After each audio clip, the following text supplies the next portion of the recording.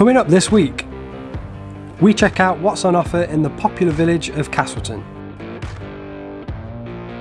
We take a drive up one of the most scenic roads in the Peak District.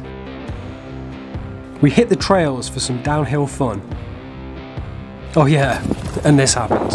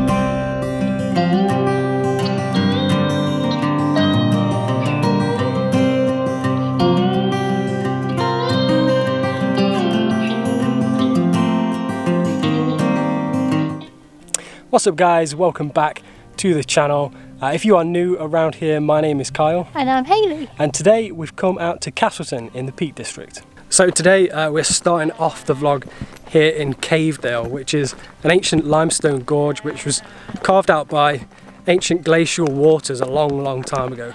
And now it's just this super stunning limestone gorge. And I think it's part of the... Yeah, it's situated on the limestone way, so if you're taking that walk then you'll come across Cavedale. Yeah, it's a very popular walking route. And obviously up at the top as well there's got Peveril Castle, which is looking down over Castleton. That's something else that you can come and do if you visit here. But we're going to make our way down through Cavedale, down into Castleton and give you a little tour.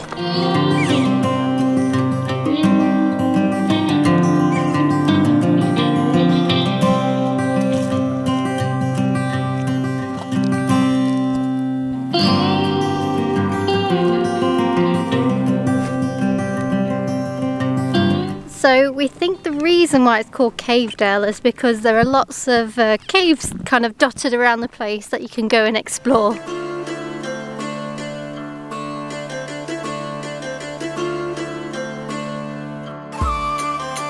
Turns out, one of the main reasons it's called Cavedale is it's actually due to large caverns directly below Cavedale, and we'll go and check those out later.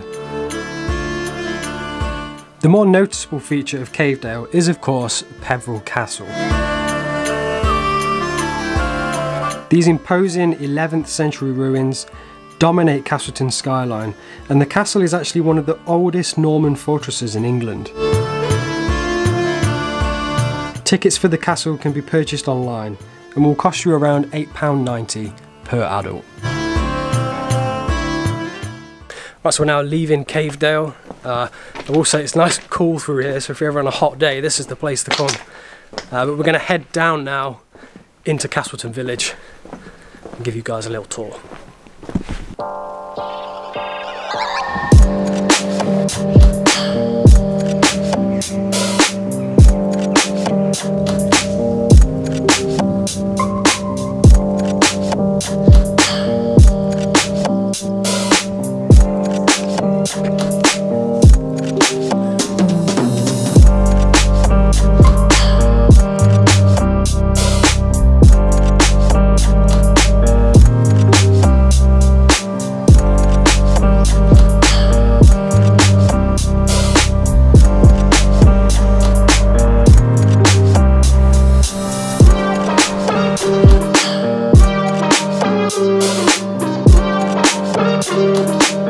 So for those of you who have not ever been to Castleton, it's one of the more popular destinations here in the Peak District.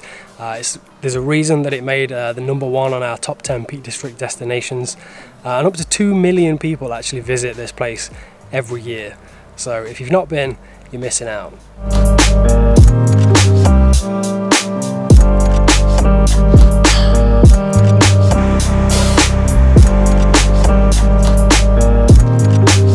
So because Castleton is so popular, it's normally incredibly busy, so there's no real good time to come, but We've come late on a Sunday evening. It's very, very warm, but it's sort of unseasonably quiet. There's not really anyone here, and there's lots of nice little quiet bits, just like this.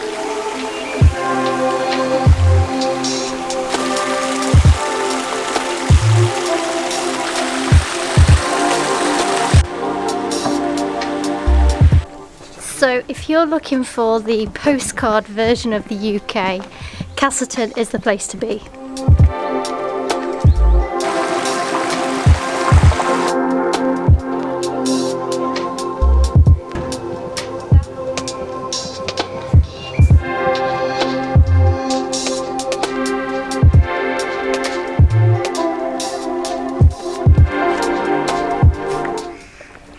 So along with all the charming little cottages and the stunning surrounding scenery, Castleton's also famous for something else. So Castleton is famous for its cavern system, and it has a total of 4 caves, including one that you can go in boats underground. So we're now approaching Peak Cavern, and it's one of the bigger show caves here in Castleton, and it's so big that it has fantastic acoustics and it's a live music venue. You can come here at Christmas and listen to Christmas carols. And even concerts.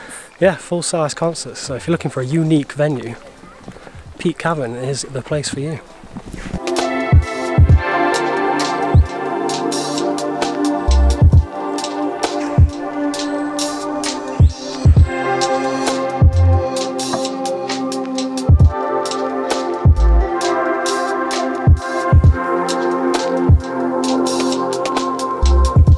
Right, we're starving, so we're about to get something to eat because we're going to need the energy, and you've probably seen a thumbnail of what we're about to do next.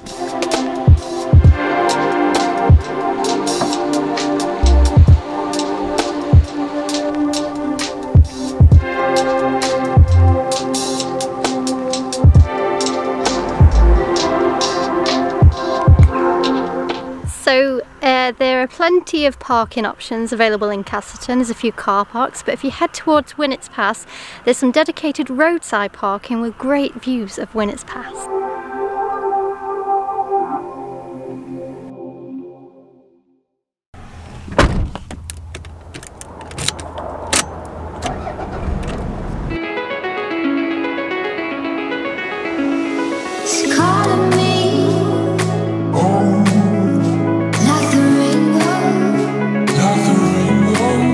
So this is Winnets Pass, a huge limestone gorge that serves as the grand windy entrance to Castleton.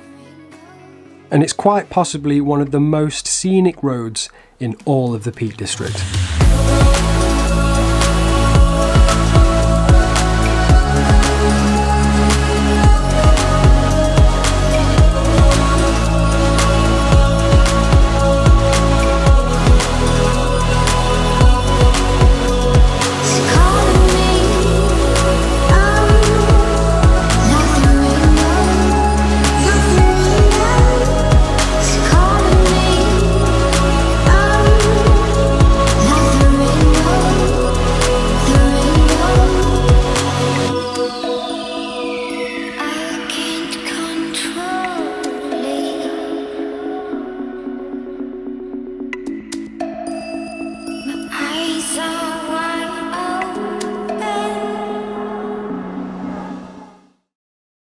Well, we've come up close to Mamtor and we found a gorgeous spot for a bite to eat. We're going to get all fueled up and then we're going to get kitted up.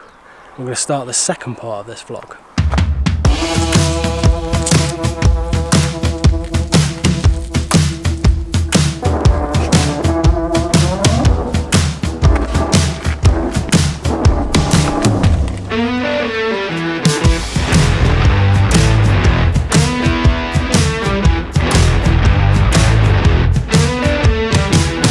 So most people, when they come to Castleton and this area of the Peak District, they're here for one of a couple of things.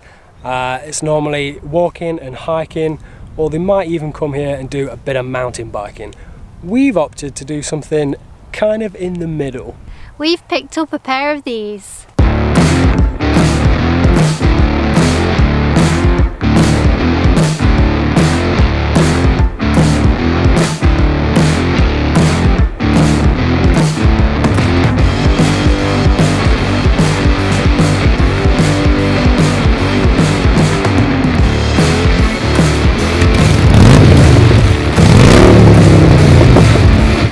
So yeah, check these things out. Didn't even know that this was a thing until a couple of weeks ago. But we wanted to try something a little bit different, a little bit unique for the channel. So we picked up off-road scooters. We've picked up some Osprey scooters. Found them on Amazon. They weren't massively cheap, but they're definitely cheaper than a mountain bike, and they fit in the back of the car, so that's a win for us.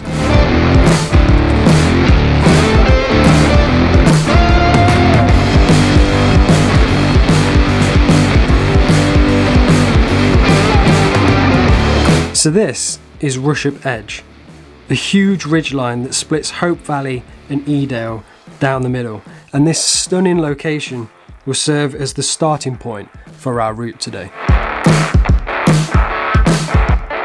Right, so we've come up Rushup Edge. The sun is going down, the whole valley is looking stunning. We've not come all the way up Rushup Edge. If you can look behind me, I think that's Lord's Seat, that's the tallest bit. I'm not going that high for today, but we have planned out a full route. Now, speaking of routes, we finally picked up an OS map. You're going to need one of these if you want to navigate the Peak District. It's going to show you a lot more information than maybe Google Maps will. So this is Rushup Edge, and this is where we are right now. And as you can see, there's a nice big dotted green line. These long green lines are a bridleway. So with a bridleway, you get different types of access. Regular footpaths, obviously you can only walk, and you should only walk on regular footpaths that are marked in and around the Peak District. But on a bridleway, you can actually cycle, and I think you can even bring your horse. I think they were originally actually designed for horses. So we're going to be okay on our scooters for this. So we've mapped out a cheeky little route on the bridleways that we can find up here on Rushup Edge. We're going to head down and over towards Mamtor and wrap around it, and then it's going to join up with the Great Ridge as well. And we'll tell you all about the route as we get along it. Right, we are slowly being eaten alive by ants up here, flying ants, big ones. So we're going to start this route and let's get cracking.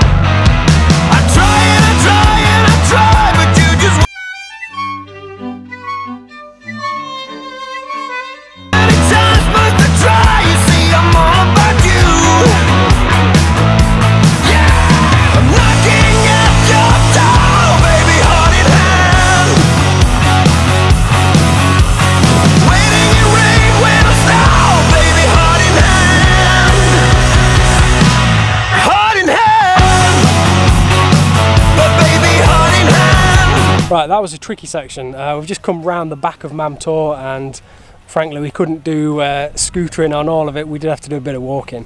But now we've come back over the top, and you can see Backtor behind us in the distance, and Hollins Cross.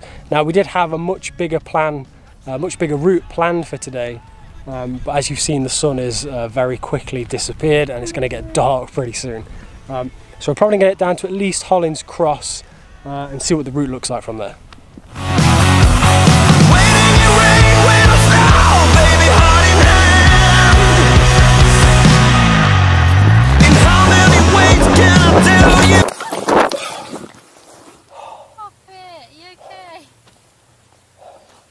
Did I hit the camera? No. Are you alright? Yeah.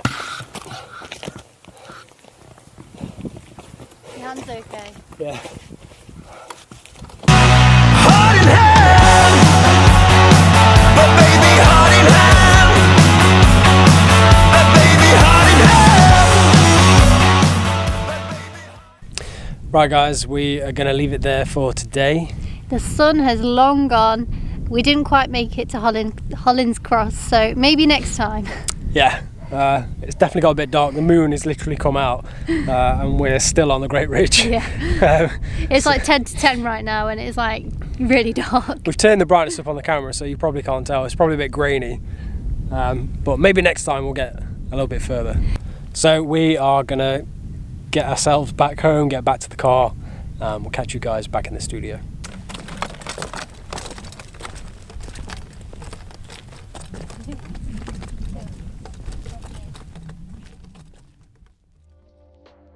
Right guys, we are now back home in our mini studio. We had a fantastic time out in Castleton. We hope that you enjoyed it as well. We lost the light pretty quickly there at the end. The moon came out pretty fast. The reason being, it just takes a while to film. It was an interesting experience for us. We've never filmed anything like that before. There was a lot of picking up the camera, sticking it down on the side, riding past it on scooters, picking the camera back up again, setting up another shot. So there's quite a bit of work involved, but we enjoyed it and we had a good time. Yeah, and as for the scooters, we really enjoyed going out and about on those. They're really easy to pack up and put in the back of the car, which was a bonus for us because we've got a very small car. But I'd say one of the harder things was actually some of the trails probably was a bit more applicable to mountain bikes, so we did get stuck in a couple of places. Yeah, we did. Maybe come off a couple of times, but for the most part we really enjoyed it, and we might try out a couple more trails. So if you've got any suggestions, just let us know. Any trails in and around the Peak District that have made for slightly smaller tyres, would be fine. If you guys like the look of those scooters, we've actually left direct links in the description to Amazon, and they are affiliate links as well. So if you did buy anything from Amazon, you're also supporting the channel, because we'll actually get a tiny cut from Amazon for those as well. So if you enjoyed the video, please give us a big thumbs up. And if you like the look of our faces and you want to see more content just like this from the Peak District, hit that subscribe button as well, and hopefully we'll see you guys in the next one. Bye. Peace. 4 cabins that you can visit. Okay. I'm speaking. I'm on camera. So Castleton is famous for its caves. What's up guys? Welcome back to the channel.